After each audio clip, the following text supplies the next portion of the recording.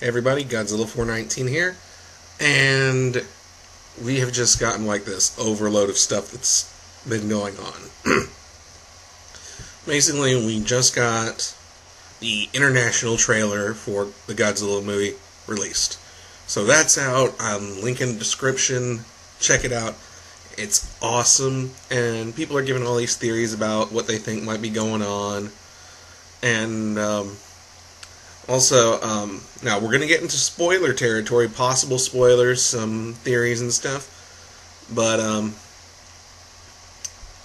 at South by Southwest, I can't remember, what is it, Expo or Con or whatever it was, in Dallas, I think. They actually showed a preview for the movie, and there's, I believe it's IGN. Yeah, IGN did, they have a little bit of a talk about what Gareth Edwards said to them and all that, and admittedly, this is getting into spoiler territory, so don't watch it if you don't want to know.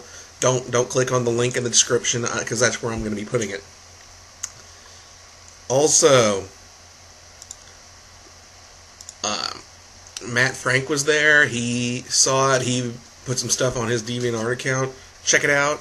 Link in the description. It's a lot of spoilers, so I'm not going to actually tell you. It's just a couple of paragraphs. It shouldn't take you long to read it.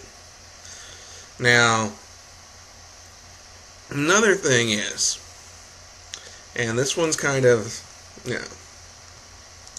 really awesome.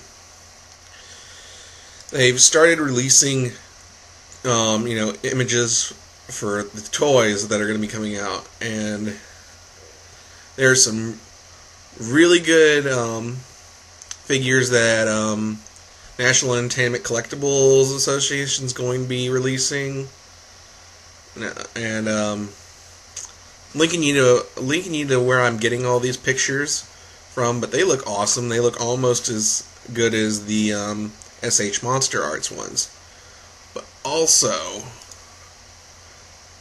we started getting the kind of lower grade stuff. These Godzilla toys that are, like where his like midsection moves and it's or when his tail moves. They're not the best quality in my opinion there, but we do get this one that's like action move atomic roar, which is basically like telling us, yes, Godzilla's going to have his atomic death breath. There was little doubt that he would have it, but still. But anyway, we get an awesome look at some stuff, and this stuff is out now.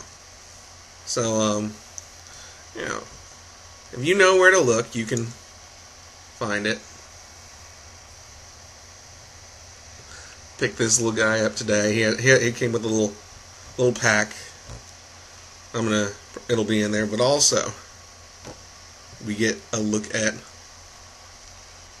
the Muto.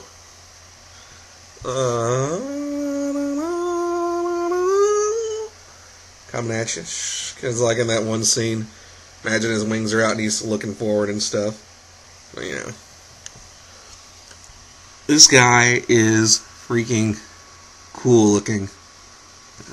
Get a real good look at the face.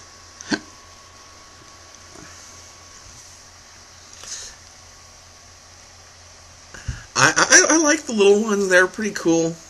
They're about as detailed as you can get.